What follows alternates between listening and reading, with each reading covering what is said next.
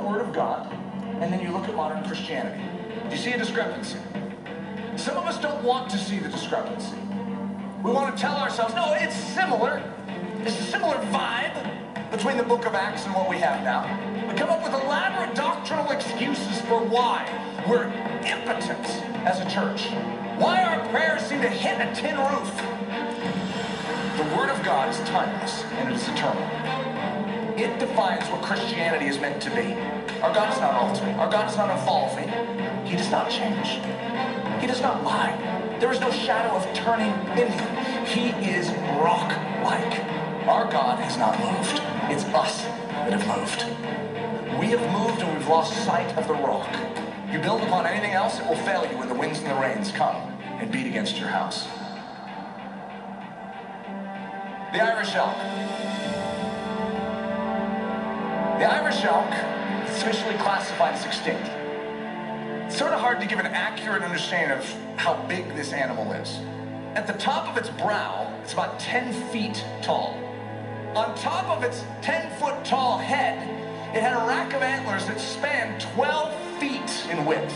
12 feet! That's bigger than Goliath, just on top of his head. Yet it went up 5 more feet. 15 feet of massiveness. What I'm looking at here is something that I would liken to true Christianity. Christianity the way God intended it to be. We love seeing elk. Elk are majestic creatures. They stir us. For some reason, there's something about an elk that is moving. They're a regal animal. However, what's the height of an elk, would you guess? I mean, would we say 5, 6 feet would be the top of a head, maybe? Those are still big, right? Rack of antlers, maybe a couple feet above that. We might get up to 8 feet. You take a modern-day elk and stand it next to an Irish elk. You were really impressed with the modern-day version, weren't you? Our problem is we've lost sight of the Irish elk version of Christianity. We don't even believe it exists. We honestly believe it's gone extinct. We don't go after it. God doesn't intend to do those things in a man or a woman of God anymore. That was what he did back then. Those are things for yesteryear, not for today. You see, we need a rack of antlers. Something that causes the world to stop their car, slam into a pole and say, "Did you see that?" When I was studying extinct animals, this is what it said. Despite being officially classified as extinct, sightings are still reported. Now, correct me if I'm wrong, but if sightings are still being reported, shouldn't you remove or change the classification of extinct? Doesn't extinct to you mean gone? No more. You see, this is Christianity. And this is what God wants to bring back. You see, what we say is, despite being officially classified as extinct, true Christianity, brawny Christianity, the type of Christianity that stands on a rock and is unmoved in a generation, the type of Christianity that knows the power of their God. George Mueller's their way through to support 1,000 orphans, to grow them up merely on faith. It's extraordinary pictures that have been exemplified throughout Christianity. C.T. Studd, going at the age of 52 with dying body, goes into the heart of Africa, untamed Africa, where cannibals live, lives there 20 years and turns Africa on its head. Who are these men? They were Irish elk. Let's behold majesty again, fall flat on our face, recognize our uncleanness and the uncleanness of the system around us, and allow our God to clothe us in his blood. Allow our God to cleanse us with his blood. Allow our God to regenerate us, to set our feet upon a rock, to make us tributes to his glory. They may not believe that the stature of a true man or a woman of God can grow 10 feet at the brow. They may not believe that the rack of glory that we are to carry as Christians spans 12 feet in width and another 4 or 5 feet above our heads. They may not believe it, but we believe. Awake, awake. Put on strength, O arm of the Lord. Awake as in the ancient days, in the generations of old, as in the generations previous to us. We know who you are, God. We believe. We have not forsaken you. We know that you do not slumber. We know you are waiting for a generation to rise up with faith. childlike confidence that you are exactly who you say you are. And when you say it in your word, you cannot lie. And when our God promises, we can take it to the bank. I want to see this rack of antlers on the Church of Jesus Christ again. And I want your lives to declare to the heavenlies what God can and will do through lives wholly submitted to Him. And may this generation see what elk are supposed to look like.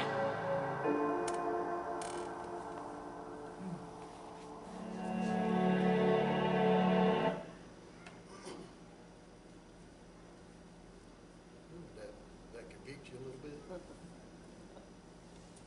You know, I had a man prophesy to me in Argentina. He said, I've limited God.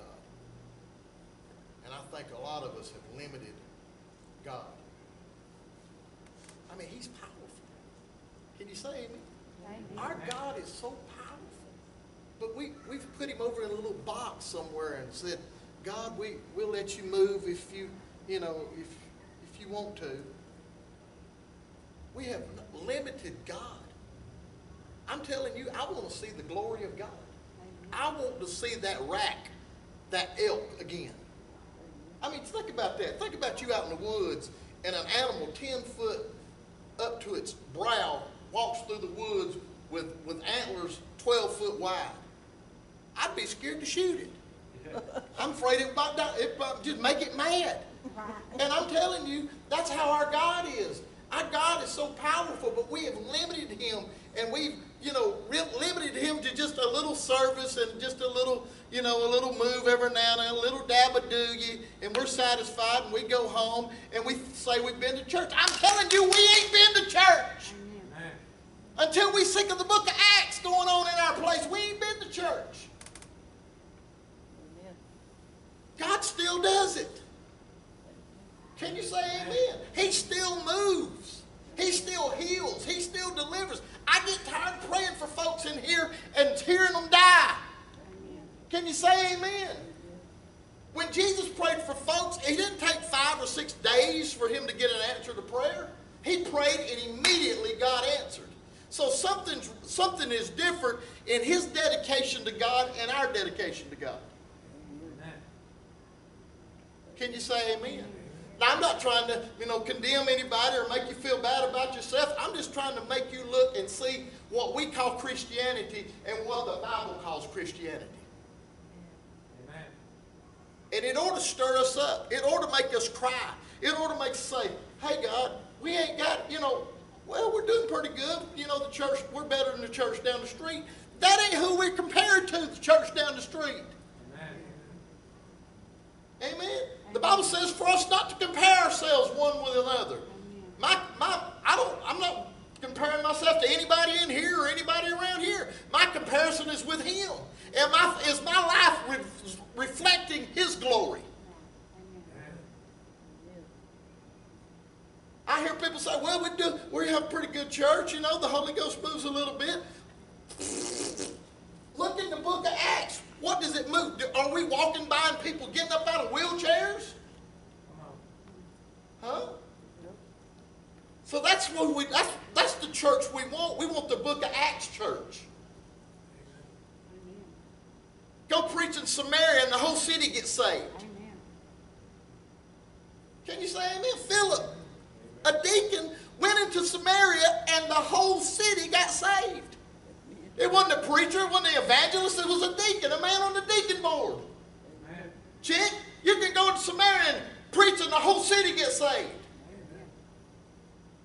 But I'm telling you, it's the dedication that these men had that outweighs ours. We're more concerned about our comfort. In about 10 minutes, people want to quit praying. They're already pushing me. Let's preach, brother. Come on, preach, preach, preach.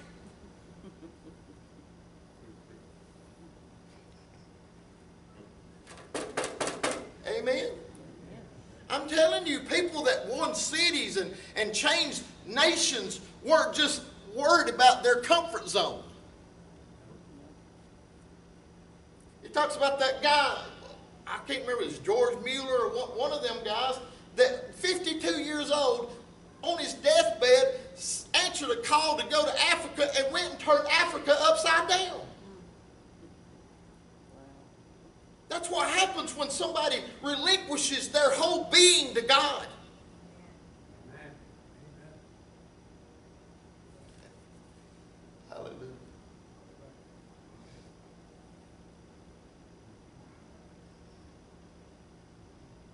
I watched the movie the other day, and it kind of, I enjoyed the movie, but it was just, there was some things about it that just disturbed me. The Shack. Anybody seen The Shack? Well, I cried. It was moving. It was a moving story about a man that daughter got abducted by a killer, and he killed his daughter. And it's a story of redemption, how he learned to forgive. But there were some things in the thing. They had a woman that was supposed to be God. They had a woman supposed to be God.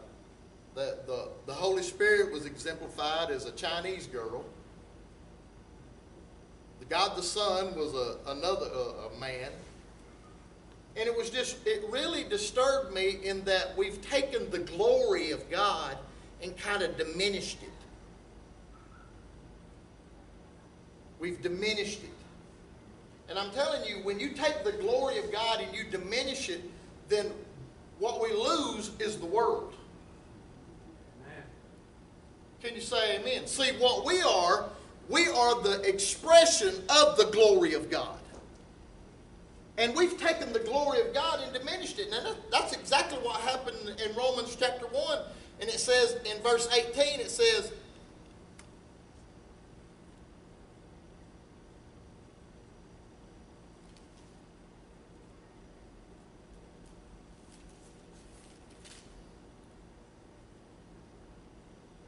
for the wrath of God is revealed from heaven against all ungodliness and unrighteousness of men who hold the truth in unrighteousness. It's kind of like you've abducted the truth, and you're keeping it from expressing itself. It's like you kidnapped the truth. You know, the Bible says this. It says, the fear of the Lord, men depart from evil. Can you say amen? Amen. We've got so many people in church living in sin. Come on, you can say amen. And we hide sin. You know what? The church is the easiest place to hide in sin. When I go to Panama, we cast out more devils and people in church than we do in the jailhouse. You know why? This is what the Lord showed me. They cry to be delivered, but they're so worried about being religious that they don't get delivered. Can you say amen? When we hide sin, see, we need to get that stuff out. I went back there in that back room right there, and I cried out everything I had in me, God. Everything, every desire, every motive of my heart. I didn't even want to do it in the light. Because some of it I felt ashamed. Can you say amen? Amen? You know, God in the book of Acts judged hidden sin with Ananias and Sapphira. That was a judgment on hidden sin. And I'm telling you, if we've got hidden sin in our heart, we need to say, God, here it is. God, I ain't what I need to be. I got a lot of selfishness. I got a lot of pride. I got a lot of whatever. God, take it out of me. Deliver me, Lord. Amen. And I'm telling you, when we as a church, when we as the people of God begin to come clean, then we can cry out for the world. Amen.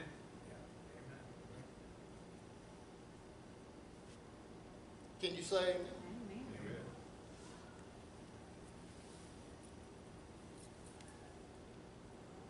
Because that which may be known of God is manifest in them, for God hath showed it to them. For the invisible things of him from the creation of the world are clearly seen, being understood by the things that are made, even his eternal power and Godhead, so that they are without excuse. Because when they knew God, they glorified him not as God, neither were thankful, but became vain in their imaginations, and their foolish hearts was darkened. Professing themselves to be wise, they became fools. And this is what I believe that movie did. They changed the glory of an uncorruptible God into the likeness of corruptible man. God's not a woman. That's right. Can you say amen? He's Almighty God. And what we've done, we've minimized and made God into something that we can feel comfortable with.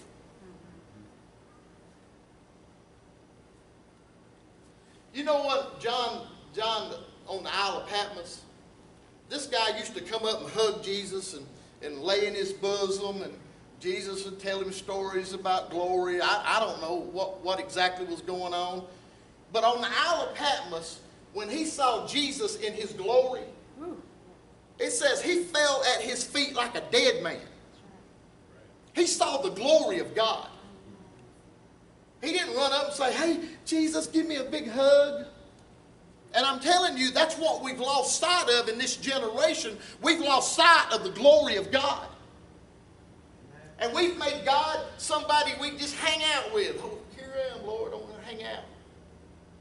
And we've lost our majesty toward him, and we've lost the fear of the Lord in our lives. We live in sin and come to church and praise the Lord, hallelujah, and feel comfortable in it. And we wonder why the glory of God is not being manifested in our churches. Because we've lost sight of the glory of God in his majesty. The Bible says in 2 Corinthians 5 and 17, "Therefore, if any man be in Christ, he's a new creature. Old things are passed away. Behold, all things have become new." It says, don't even look at Christ after the flesh anymore. That's right. He's not a baby in a manger. Can you say amen? He's not a little baby in a manger and we say, "Oh, look at Jesus. He's a baby in the manger." He's not a baby anymore. He's the King of Kings and he's the Lord of Lords. And one day every woman and man and child will stand before him and give glory to him and say that Jesus is Lord. Amen. They asked Daniel Webster. Anybody know who Daniel Webster is? He's the one that wrote that big old book with all them words in it and defined them all. And they asked Daniel Webster, "Daniel Webster, you know a lot about a lot of things. What's the one thing in life that concerns you?" And you know what Daniel Webster said? He said that I'm going to have to give a personal account of myself before Christ. I don't know if that scares you, but it scares me.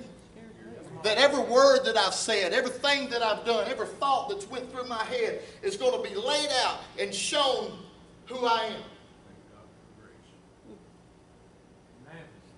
And that's a scary thought. And I'm telling you, God looks at our hearts and he sees what's in our hearts. And he wants us to quit holding the truth in unrighteousness, but to allow that truth to bring glory to him. To be that Irish elk, hallelujah, on our job, to be that Irish elk in our family, to be that Irish elk wherever we go, so that people say, "God, good, what is that?" Turn the world upside down. Jesus took 12 men and turned the world upside down. We got churches packed out left and right. We can't even win the city. Come on, say amen. I'm telling you, because we have diminished his glory.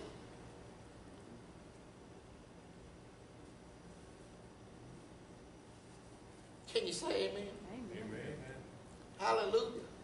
I want to see his glory. You know, and I know it's going to take, me getting past myself.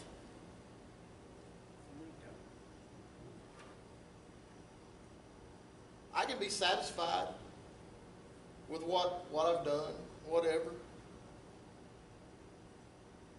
But I ain't. We could be satisfied with, having a little church service every Sunday morning, Wednesday night. Come expecting to see God do something. Amen. Don't come waiting and see if God's going to do something. Come expecting Him to do something. They asked Smith Wigglesworth one time, said, how do you move God? He said, how do you get God to move? He said, I make Him move. Well, how you do that, brother? I praise you, Jesus. And you praise Him till He moves. You get down on your knees and you pray, like the old days said, until you get a breakthrough. We don't even know what that means anymore. I remember when they prayed you through. I was just kind of on the cusp of it. But I remember they prayed until you got something. Fell down and said, I'm tired of letting them pray for me. Just fall out. So, you get yourself off the hook or whatever. But I'm telling you, man, God wants to come again.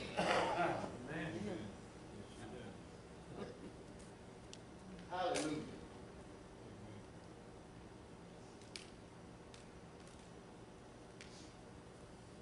I've been studying the Welsh revival. A man named Evan Roberts. This man moved a nation. He had a nation in his hand. I'm going to read you some of the things that happened in this nation when this man got a hold of God. He grew up in a family of his mom and daddy were Christian, had 13 brothers and sisters. But he was hungry for God. This young man had to go to work in the coal mines when he was 12 years old. Now you think of that. That's before they had child laws and all that stuff. 12 years old. He made 75 cents a day. But you know what he did? He would go to work early and he would stand out in front of the coal mines and he would witness to all the men as they went in. He'd give them a scripture.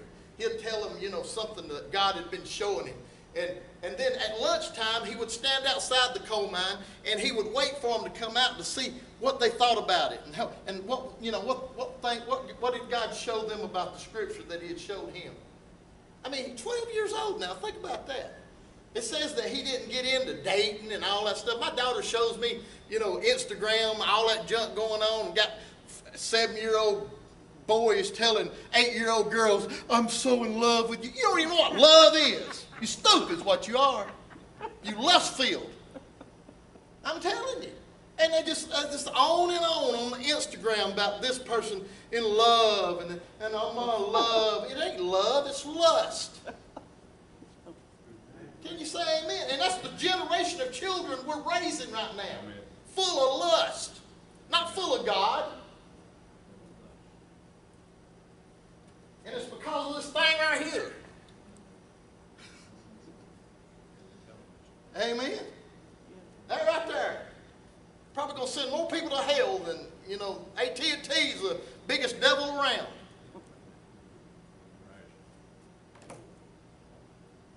Hallelujah. See, these people didn't have all that crap. They didn't have TVs and all this stuff to occupy their time. They sought God. We got to fight through our TVs and phones and we do everything but pray. Glory to God. Evan Roberts, he was hungry for God. He was just a young man. He didn't get into dating and playing baseball and football. My Lord, if we could start a church over at the ballpark, we probably could win 1,000 people to Jesus. Because most of the church people's over there. Yeah. Can you say amen? Amen? Back then, they didn't put the high priority on sports. They put it on God, and sports was kind of on the, back line somewhere.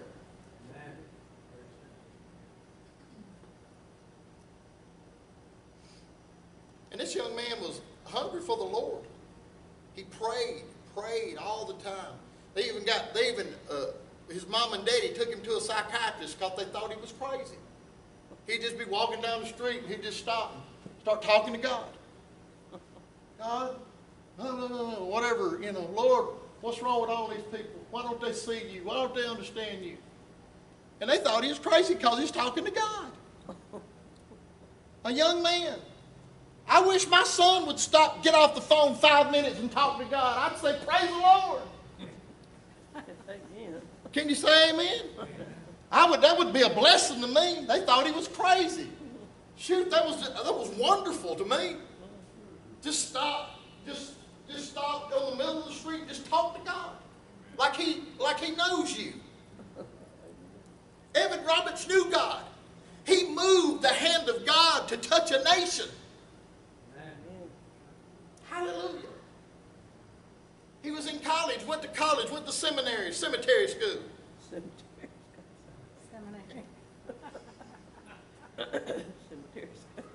Cemetery school. That's what I call it. Well, he said there was this famous evangelist close by named Seth Joshua. And Seth Joshua, had been having great revivals in the UK. And he wanted to go to the revival.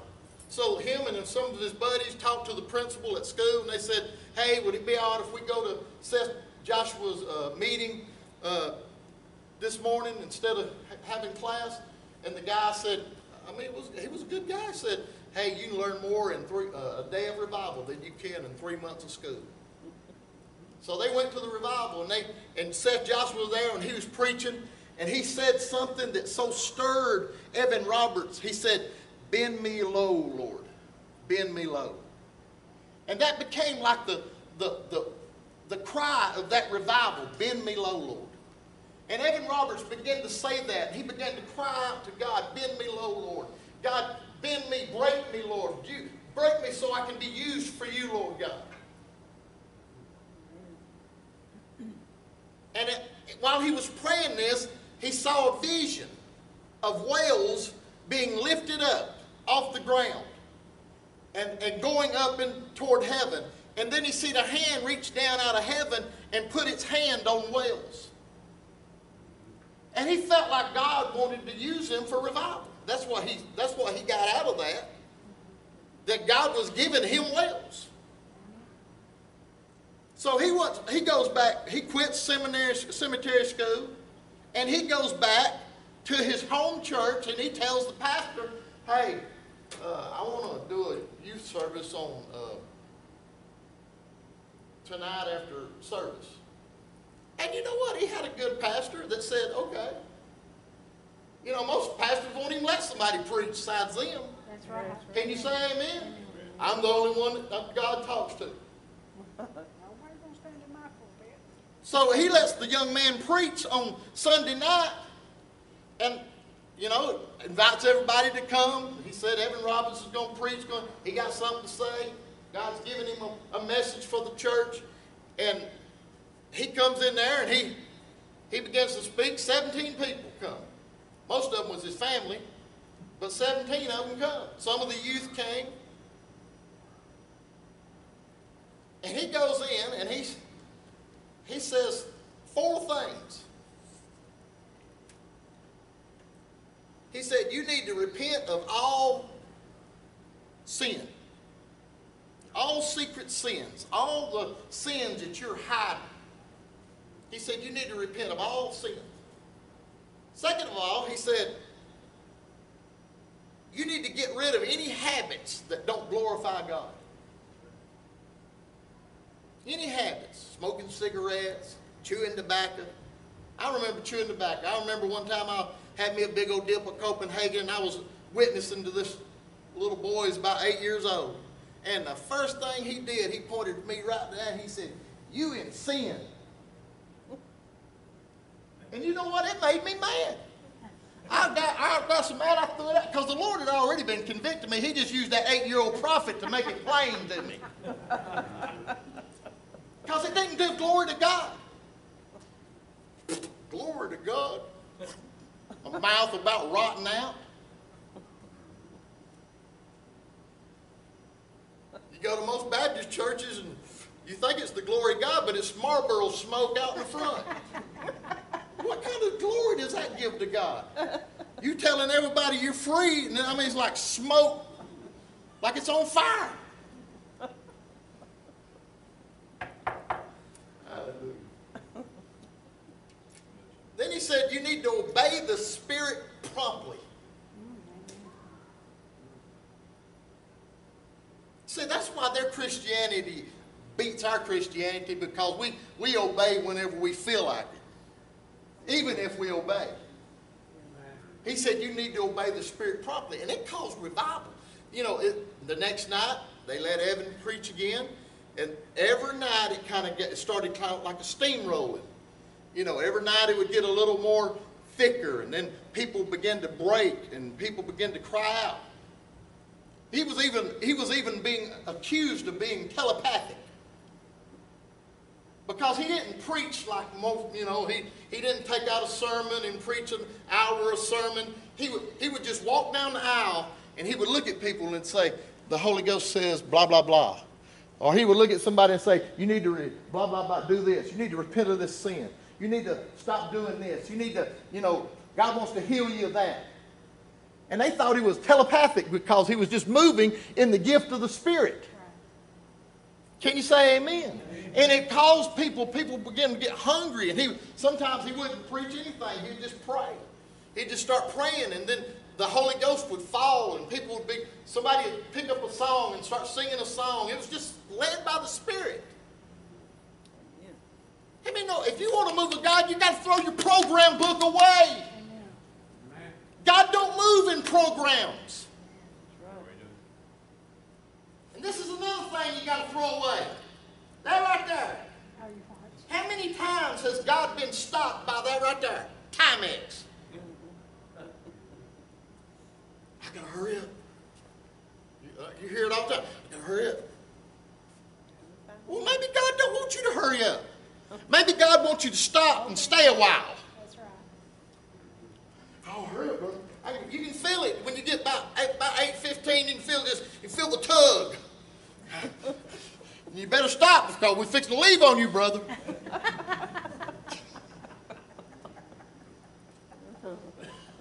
I know. That's what they told Jesus when he was after he had healed all the people and he was fixing to feed the multitudes. They said, "It's a desert place out here, and the time is past spent." That means it's time to go home. We don't want to feed nobody else. We don't want to feeding 5,000 folks at 7 o'clock.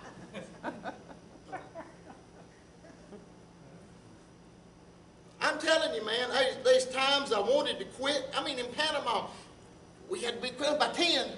By 10, if you wasn't done by 10, the pastor's going to get up and he's going to shut it down. And I'm telling you, we felt the verge of revival coming. You know, you can feel those waves come in. But he was wanting to get it done by 10. Hallelujah. God don't go by your time schedule. God goes by his time schedule. A long time ago, man, they had revivals. They was lasting till 4 in the morning, and then they'd get up and go to work. Now that's revival. When you got somebody stayed at 4 o'clock in the morning at a church, that's revival right there, brother.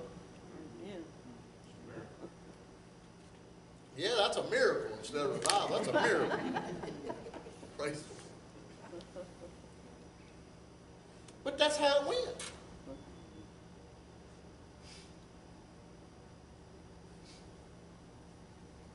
Get rid of all habits. Repent of all sin. Obey the Spirit promptly. Those were his mandates. That's what he said God told him. And people responded to that message. It's a simple message. Repent of your sin. Amen? Now, see, I'm already looking at my watch. I'm talking about the watch and I'm looking at it. We're so conditioned to look at our watch.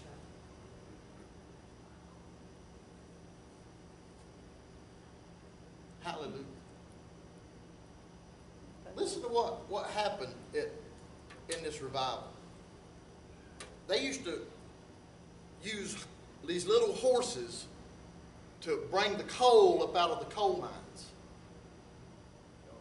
They had, all the coal miners got saved. And then all these horses knew how to respond to was cussing. And cuss them horses out and tell them, get out and beat them with sticks and everything.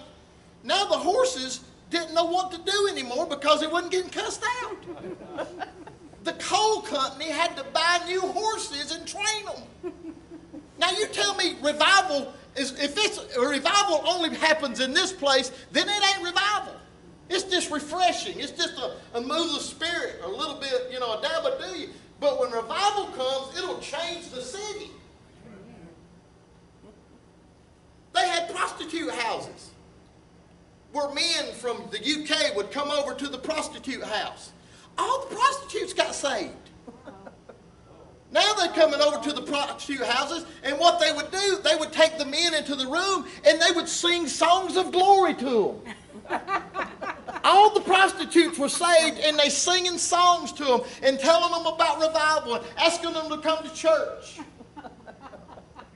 Now, what a slap in the face. Hallelujah. I mean, that's what revival did. The prostitutes got saved and became evangelists. Hallelujah. Amen. Glory to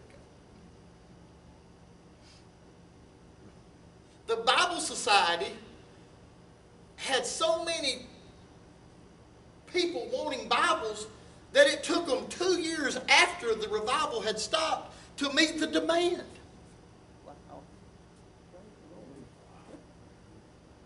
That many Bibles. People wanted the Bible. The time schedule on jobs and the businesses, they cut their time short. They started quitting at 3 instead of 6 because everybody was wanting to go to the revival. Just think about that. Waffle House shut down because people want to go to the revival. There ain't nobody coming to the Waffle House. They're all at church. They're eating the bread of the Lord. Hallelujah. So the whole society was changed by this revival. 100,000. God told Evan Roberts, when he gave him that vision, he said, I'm going to give you 100,000 souls in 3 months. He turned to his friend and he said, you believe God can give me 100,000 souls? And he said, yeah, why not? How many know you take the limits off God, he might can do something? That's right. Instead of going, God, no,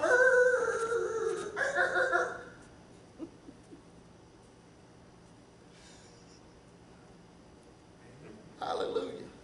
The banks, now check this out. People started paying their loans. The bank's revenue went up during this revival because people that had taken loans out and wasn't paying them got convicted and went and started paying their loans. That's what I told my wife. I said, you are just, when your people come in and can't pay their loans, just start singing to them songs of revival. Maybe they'll pay their bills. The police station had to lay off over half of their policemen because the crime, there was no crime. Everybody was in church. Hallelujah. Think about that. Our policemen have to work overtime. And see, we're trying to legislate laws to create morality in our society. It'll never happen. What we need is a move of the Holy Ghost. What we need is for God to step down in the city of Cartersville, in the city of Atlanta, and visit. No, not visit, abide. Stay a while. Hang out.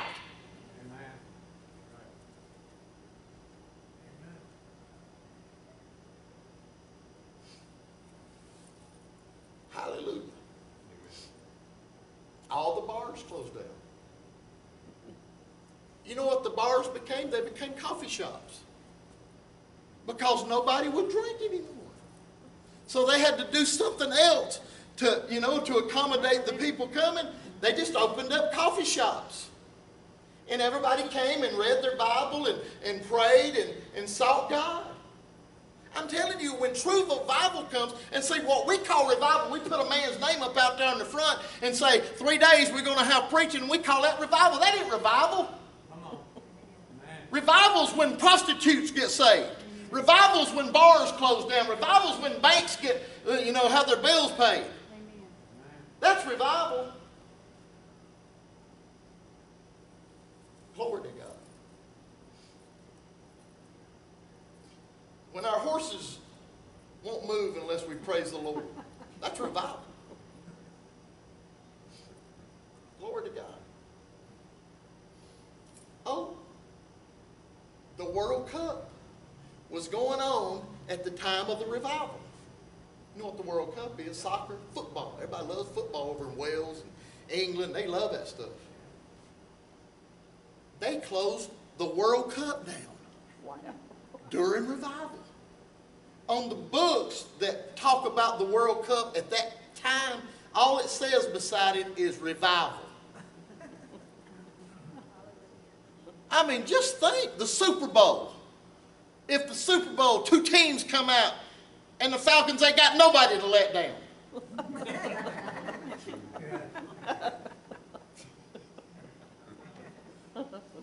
I'm telling you, man, when God begins to move in a nation, in a people, in a church, and people get hungry for Him, all the other stuff that we've put our pursuits in will fall to the wayside.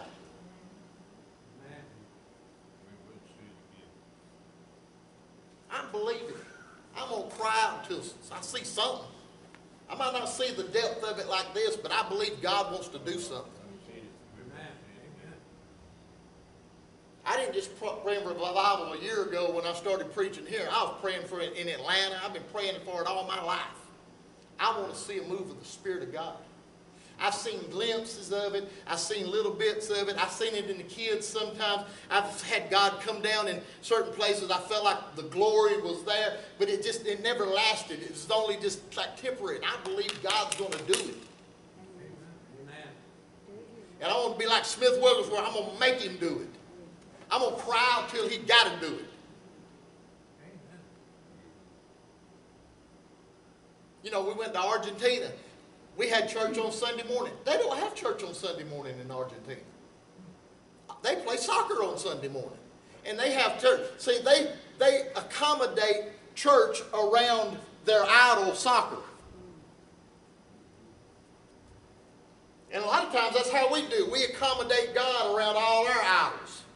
We do. Uh-oh, I'm meddling now. And I'm telling you, we need to put our idols down, our Dagons down, and lift up the name of Jesus again. And put our life around Him. Amen. We preached on Sunday morning. I'm telling you, the Holy Ghost fell in that place. They wasn't about 20 people because everybody's at soccer. They was packed out in all the other services, but on Sunday morning, you'd think everybody would come on Sunday morning. But I'm telling you, God showed out in those few that came. And about every one of them in there got filled with the Holy Ghost.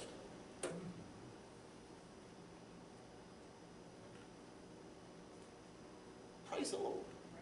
Amen. Now look, Amen. I'm not saying this to try to make anybody feel bad or feel shame or condemnation. I'm just trying to stir you up to see that what we got now ain't all there is. It ain't all there is. There's a whole lot more. And we need to take the limits off God, the limits off what He wants to do, and we need to say, Lord, do what you want to do. Amen. Do what you want to do. I take your limits off in my own life. Strip me down. Do what you want to do in me, Lord. Obey the Spirit promptly. That right there, that gets about all of us right there. Can you say amen? Amen? But we want Him to move promptly when we call on Him, don't we? Amen. Can you say amen? And I'm telling you, when we begin to move promptly when He calls on us, then He'll begin to move promptly when we call on Him. Hallelujah. If I had a wood pulpit, I'd hit it, but I ain't got one. Glory to God. I'm tired of a little dab of dookie. What we get in American churches is about just enough to make us want a little more. And sometimes we don't get that. Sometimes we go home unsatisfied, wondering what just happened. Amen. We got sinners that come to church looking for God, and when they get here, they can't find Him. What an indictment on us as a people of God. When they come here, I mean, you don't know if they're ever going to come back again. They say Gandhi went to some American churches looking for God and couldn't find Him, so he went over to India and started his own religion. Because he couldn't find God in American churches. Ain't that something? And I'm telling you, we got kids that are drinking from the stuff of this world because they can't find a drink in the house of the Lord. There's not enough of moving of the Spirit of God to convict them of their sin. You got people that will sit in church, living in fornication, shacking up, and won't even move because they ain't enough of the Spirit of God to convict them out of it. Oh, brother, they don't nobody do that at our church, do they? Yeah, they do. They sure do. They sure do. And we need to have enough of the Spirit of the Lord, even in our own lives, that would convict people. Does our life convict somebody of their sin? Do we live close enough to God that when somebody looks at us, it convicts them of their not being close to God? Or are we just flowing with everybody else?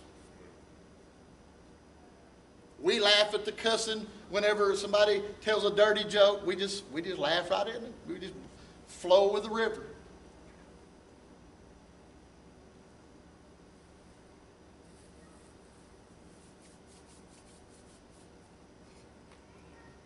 Can you say amen? Amen. We need to cry out to Him. Do it in us first, Lord. Do it in me, Lord. Now, I'm not looking at anybody else but me. I'm not praying for you to do it in him or her or anybody else. Do it in me first. Amen. And I'm telling you, if we'll do that, we'll say, God, do it in me. Do something in me. Change me, God. Change my passions. Change my passions. What I desire.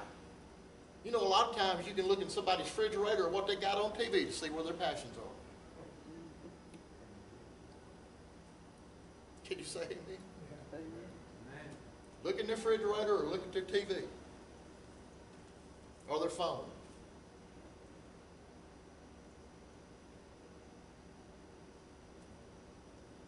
Glory to God. Praise the Lord. Cry out for revival. Take a burden.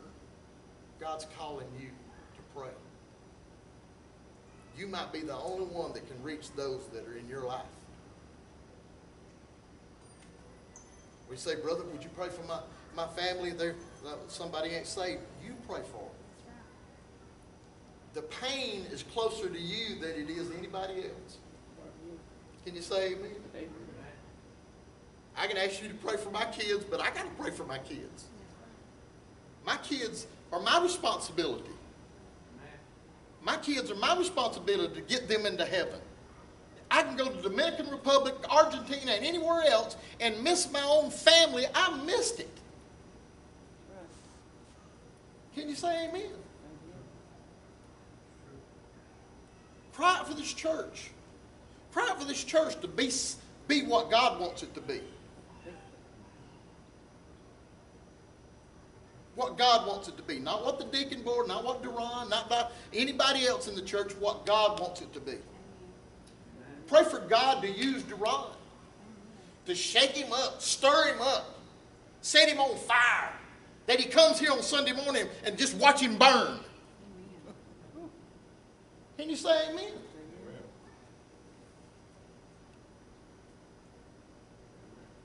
Spend more time in prayer. Don't let, 15 minutes before service on Wednesday night be the only time you pray. Amen. Can you you say amen? It's like riding a bicycle. I don't know how to pray. Well, get on the bicycle and start praying, and you'll learn how to pray. Really, passion is all you need to pray. Can you say amen? Passion, that's it. If you got passion, just open your mouth and pray.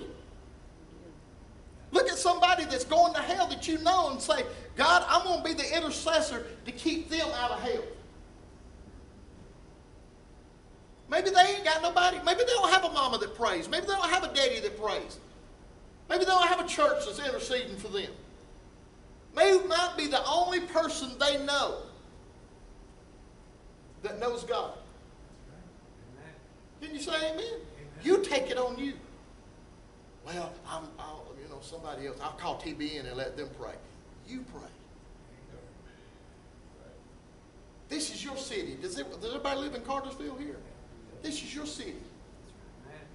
I don't like seeing Cartersville on the 11 o'clock news. Amen? I don't like seeing Cartersville babies falling in pools and drowning because mama's out doing whatever. Can you say amen? We're the intercessors for Cartersville. We're the ones that keep the devil off of Cartersville. Amen. Or we just sit around and we don't do anything. God's looking for an intercessor. He's looking for somebody that will stand in the gap.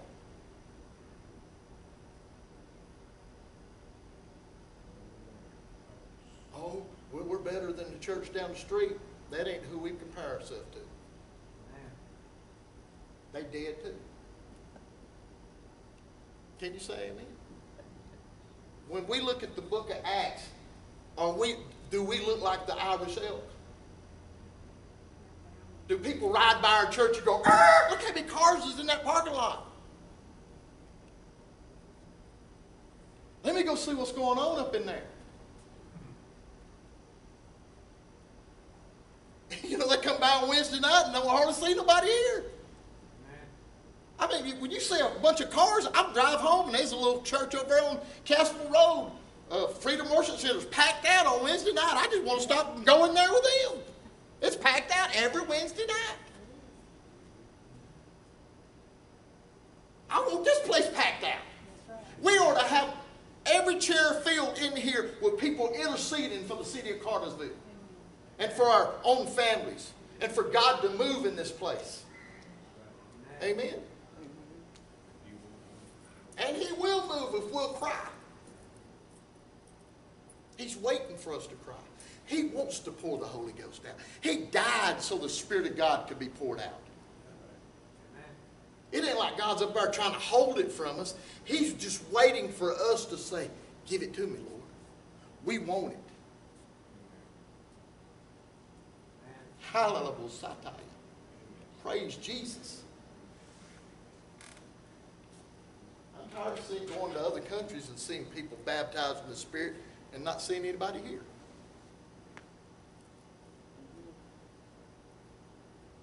People getting saved. And you know, I'm telling you, the reason they get it and we don't is because they ain't comfortable like we are. Amen. Can you say amen? Most of us go home, including myself, sit down in front of the TV, flip it on. We're comfortable. When you're on your way to church, cry out for God to do something. Spend the time that you have crying out. Don't come in here and get prayed up. Come in here prayed up. Amen. You know, most of the time we spend most of the service trying to get people up to a point that they can even receive anything from God. Can you say amen? First of all, they got to work through all the problems and all the stuff going on in their head, and oh my God, oh. And then finally at the end of service, they're about ready to receive, but it's over with.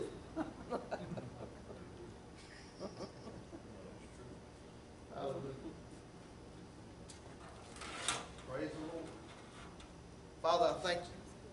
Let's cry out for revival. We've been praying for revival. I want to cry out for about 5 minutes for revival. God, we just ask you, Father God, to send revival in this place, Father God. Send revival into our own hearts, God. You said that you wished that we were either hot or cold. You said if we're lukewarm, you'd spew us out of your mouth. Father God, how can the very God of heaven live inside of us and we not be on fire? God, send revival to this place. Started in us, Lord God. Started in this group right here, Lord God. Lord, we right now confess our sin before you. We confess our complacency.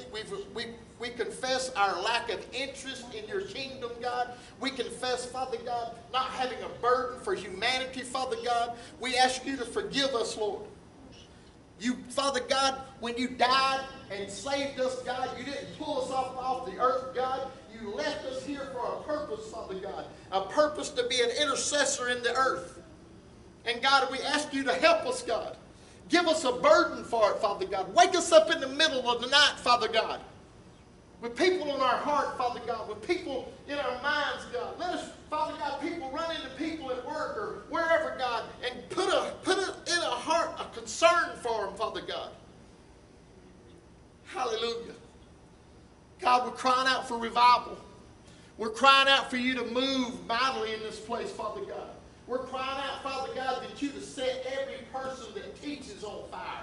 Every person that preaches on fire. Father God, every person that makes decisions on this about this church, set them on fire, Father God, in the name of Jesus. Let mediocrity, Father God, be a byword in our life. Let us be on fire for you, Father God. Set us on fire, like Martin Luther said, and let people watch us burn, Lord. In the name of Jesus. God, we pray for every human being, every man, woman, and child in the city of Cartersville. We ask you, Father God, to save them. We ask you, Father God, to bring a move to this church, Father God, that when they come here, Father God, they don't leave empty, Father God. But they find exactly what they need. If they need deliverance, they get delivered. If they need healing, they get healed, Father God. Bring the convicting power of the Holy Spirit, Lord. That we don't have to preach people into the kingdom. The Holy Ghost just comes down in here and he convicts people into the kingdom. Convict us of our righteousness, Father God. Places, Father God, where we're lacking, Father God. Places, Father God, of compromise in our life, God. Places, Father God, that, Father God, we've let go, Father God. Convict us, Father God. In the name of Jesus. Start in our home, God. Start in our family, Father God. Start in our homes, Father God. In the name of Jesus. Let the ark of God set down in our house like it did in Obed-Edom's house, God, and we welcome it in. We cater to your presence, Father God. We cater to your, Father God, what you want. We don't surround our lifestyle around, Father God, you or baseball or anything else, God, football, soccer, or anything else, God, movies, whatever it is, God. But we put our life and we centralize our life around you and around church, Father God. Lord, they used to put churches right in the middle of the city so that the whole city, Father God, based whatever was going on around the steeple and around the church, Father God. Let it be that way again, God. Let it be that way again, Father God, that people, Father God, don't, Father God, put their Christianity around what time Shoney's opens up. Hallelujah. If you want to move, God, move. You're welcome here, Holy Spirit. Come on, say that to him right now. You're welcome here, Holy Spirit. We welcome you in this place.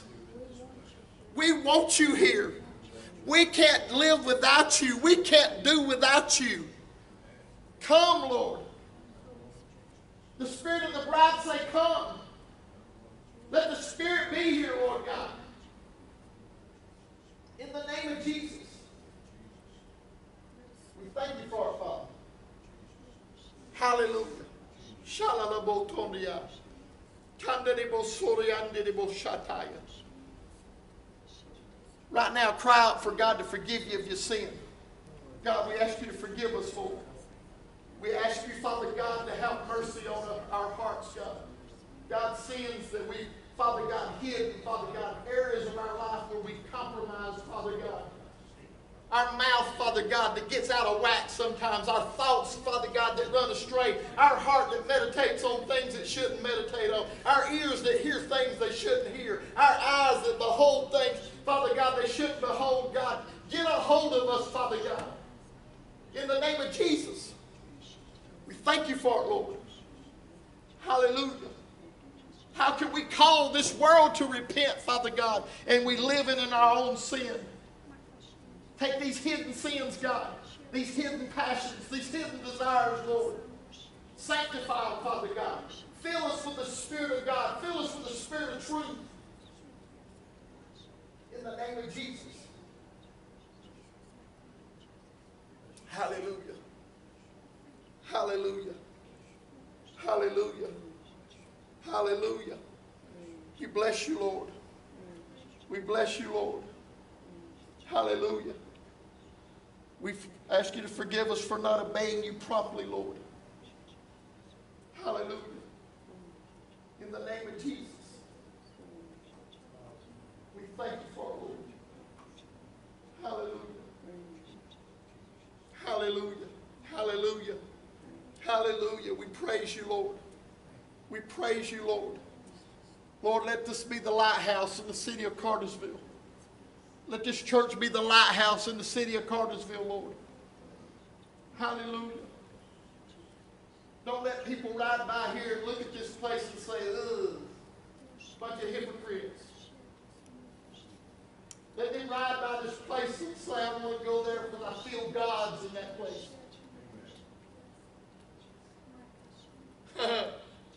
Shaya Montaye. Kaya Mohondaye Seya. Use us, God. Here we are, Lord. Send us. Use us, Father God. Hallelujah. Use us to win this city, Father God. Use us, Father God. In the name of Jesus, put the anointing on us, God, to win those where we work in, God. Put the anointing on us, Father God, to win our own families, Lord. Hallelujah. Those that have been hurt by Christian folks, Father God. Those that have been hurt by folks that said they're Christian but didn't have it as real in their life. Put that rack of antlers on us, God. Let us be that Irish elk in this community, Lord. In the name of Jesus. Lord, we ain't going to quit crying until we see souls every day, every week, Father God, saved at this altar. We thank you for the young man that come up Sunday, Father God, and I don't know whether he got saved or whatever, but we thank you, Father God, that he came up. And we're asking you to fill these altars, Father God, in the name of Jesus. We thank you for it, Father. Hallelujah. God, you're the same God that saved Wales. You're the same God that saved Lewis, Lord. You used men like Evan Roberts, but he wasn't the only one, Lord. And God, I know that you can use men again. We thank you for it, Father. In Jesus' name, amen. Hallelujah.